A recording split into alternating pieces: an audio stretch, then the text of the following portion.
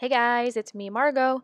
Welcome to part 12 of my Willow Creek Remodel series where I am renovating or building every single lot in Willow Creek. If you would like more details on the requirements for this series, they are in the description box. Sorry. They are in the description box below. So if you would like to do this along with me, not that it's a super original idea or anything, but if you would also like to renovate Willow Creek, I would love to see what you come up with. But in the meantime, all of my remodels are available in the gallery. So if you would like to make my Willow Creek your Willow Creek, that would be awesome. But today I am remodeling the library. So it's called Willow Creek Archives. I did transform one of the other lots, the museum, into a restaurant, but I'm keeping this a library because I do like having a library in my towns um, or in the neighborhood. I never really use museums, so that's why I wanted to change the museum to a restaurant because I do like having restaurants in town more than a museum. So yeah, um, I don't change much about the overall feel of the library. I didn't really think it looked like a library. Like I've never been to a library where all the bookshelves are only along the walls, and I feel like that's how a lot of libraries are in The Sims for some reason. I guess maybe having them out in the middle, like I do here, makes it kind of harder to like see your Sims and let them interact. But I don't know. I just think it's weird, like a library with all the books against the wall, because there's like rows of shelves usually. Um, I don't really do rows per se, but I do put some out in the middle, as you can see here, because that's just kind of more how most libraries I've been to look. So I just wanted to be more realistic. I do kind of get annoyed with like the requirements for a library. You're required to have a desk, but I prefer to use tables at the library because you can put more than one chair there, and like you can put the computer with the chair. It doesn't have to go in the middle like it does at a desk, but you still have to put desks in there, which kind of bugs me, but whatever. Yeah, so I like having computers in there. Well, actually, I think it's a requirement for the lot, but um, I try to put a computer at least in every like section of desks slash tables. Um, Especially if, because like sometimes I get in the mode where like I want to play gameplay without any cheats.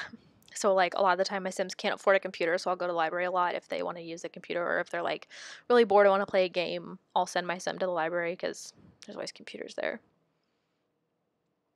I had a really hard time matching like the wood trim on the walls with the cherry red floors that I wanted to use. Like there's no cherry red trim that I could find.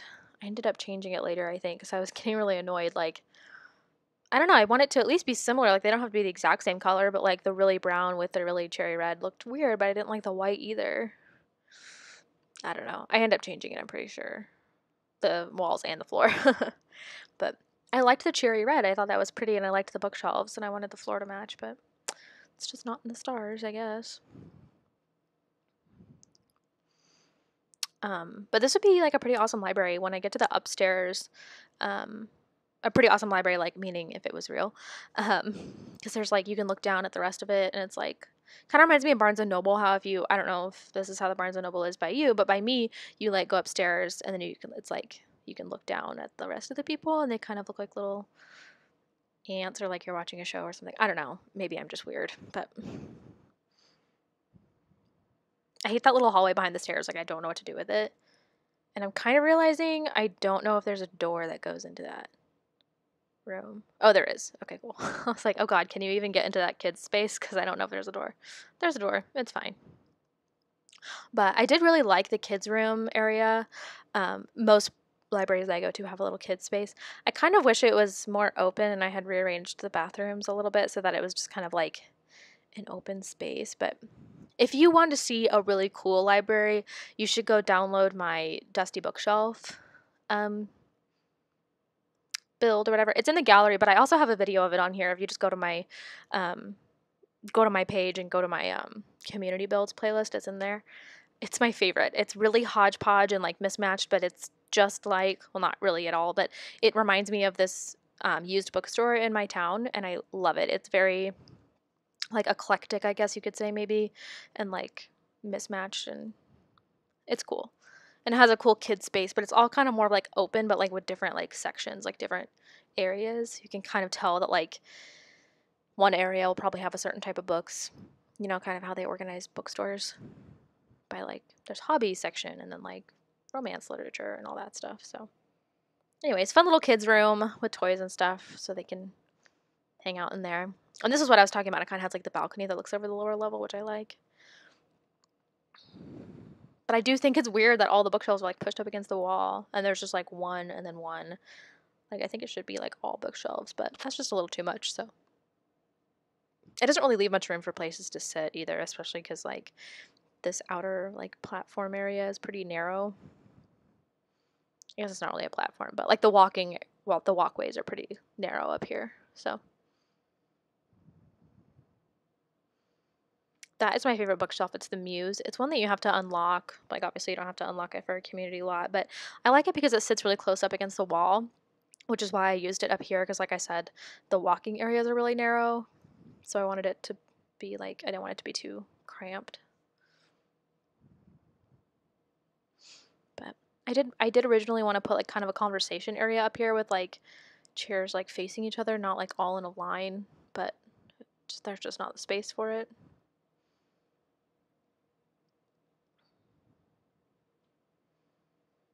So I guess you'll just have to mind your own business and read instead of hanging out. Ideally, I would put a coffee shop up there, but I would pretty much have to completely take out the like balcony part, which I really liked, so I didn't do that. In the back, I intended it to kind of be like a place for like chess tournaments, so I end up using like a bunch of chess tables, but then it ended up looking weird, so I got rid of some of them. But there's still chess tables back here. I don't know if that's a requirement for a library or not. I don't think it's a requirement for the lot, but I like having them because they're nice. So they get to hang out in the backyard, and then little tables out here in case you want to read outside.